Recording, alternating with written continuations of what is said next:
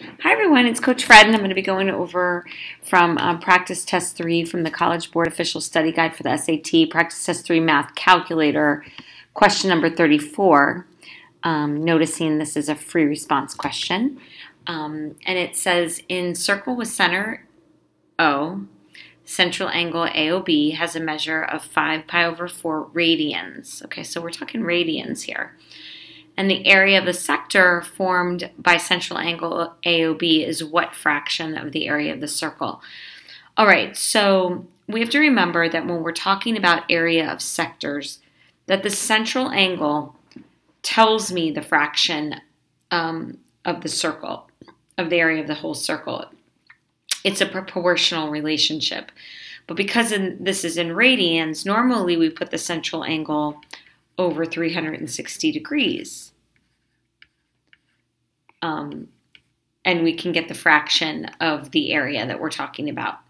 For example, if I gave you a circle that looked like this and the central angle was 90 degrees, well then I know the area is, the fractional part of the area is going to be 1/4 of the area of the whole circle. So really all I have to do is find the central angle over 360, but in this case, because it's radians is this is in degrees, we would do our central angle, which they told us was 5 pi over 4, over the radian measure that represents 360 degrees, which is 2 pi. All right, so you have some options here for simplifying this. 5 pi over 4 divided by 2 pi, you could multiply both fractions, this complex fraction, you can multiply the top by 4 and the bottom by 4. Well, why? Because this is the number 1. So in the top fraction, the 4's would cancel, you'd be left with 5 pi, where in the bottom fraction, you'd multiply 2 pi over 4, or 2 pi times 4, and you'd get 8 pi. Simplify, and you get that the fraction is 5/8.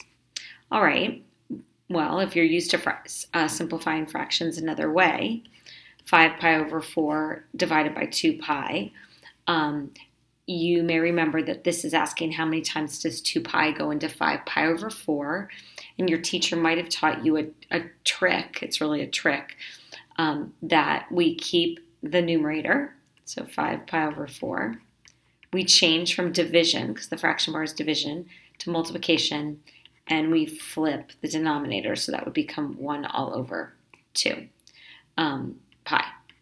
And again, the pi's would cancel and you get 5 over 8. So the fraction of the area of the circle is 5 over 8. All right, so just remember when we're looking at the fraction of either the area of the sector, or we could even say the arc length, it will always be either the central angle over 360 or the central angle over 2 pi. All right, guys, hopefully that was a helpful video. Have a great day.